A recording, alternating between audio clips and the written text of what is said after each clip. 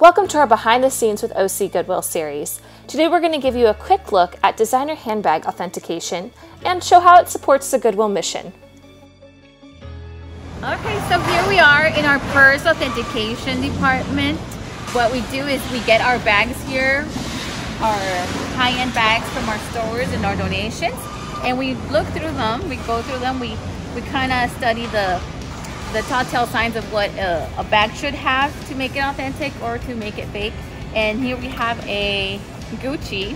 Look at the tag inside, right? We see the markings, the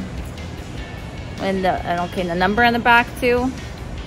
The font has a lot to do with it to be a real or fake. This one might be a real, so we're gonna say, okay, let's go ahead and run this one through our process, which would be either using Entropy, which is the app that we use to authenticate items, or we also use Authenticate first, which is another vendor that we use, and we'll go ahead and process this, and then once it tells us if it's real or fake, we go from there. We go to our listing.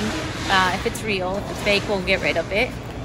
Okay, so here Kim will be authenticating this, and since Authenticate first does it through a series of photos we send in, she's setting it up. She'll take her pictures needed for Authenticate first to view and decide whether it's authentic or not.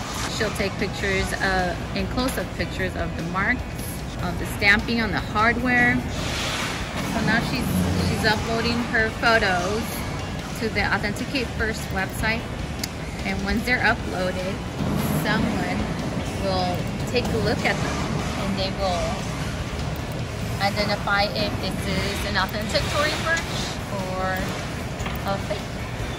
So right now, Authenticate first is taking a look at that handbag at Tory birch, but once it's done, and they'll post a certificate that we can print out as a PDF, and we'll put that with the purse in the listing. So once she's done listing it, it'll be on ShopGoodwill.com. You can go look for it there, and all the proceeds that come from selling these authenticated bags will help our mission. Okay, so that's all we have for today. We'll see you guys on the next Behind the Scenes.